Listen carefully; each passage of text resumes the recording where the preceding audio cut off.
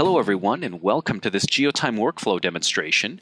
Here we're going to be taking a look at what's possible with the GeoTime extension for ArcGIS10.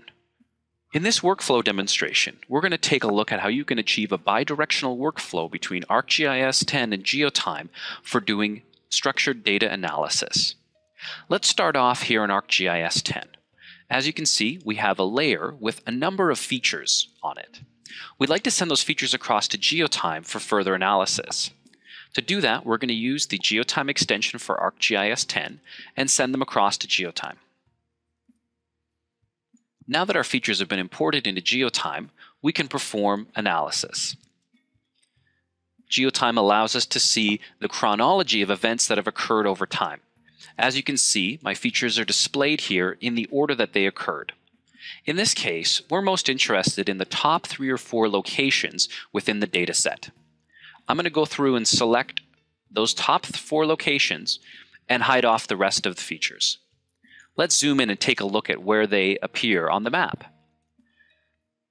As you can see, I'm getting a real-time refresh of my mapping data from ArcGIS.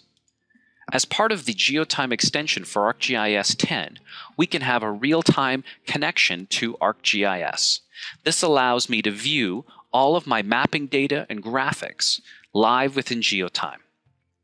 In this case, I now want to send my selection back into ArcGIS for further analysis. To do this, I'm going to choose the Select in Source function within GeoTime. Now, when I go back to ArcGIS, the features that I had selected in GeoTime are now selected in ArcGIS10. Let's go ahead and create a buffer around these selected features. I'm going to create a 1-mile radius buffer around my selected features. Once that's completed, I'm going to turn off the layer that I originally started with, and now we're going to see the buffers that I've created. Let's go back into GeoTime. What we're going to see is a real-time update of the graphics that are displayed in ArcGIS10. Here I can now see my buffers being displayed in GeoTime. This has been a workflow demonstration of using the GeoTime extension for ArcGIS10. Thanks for watching.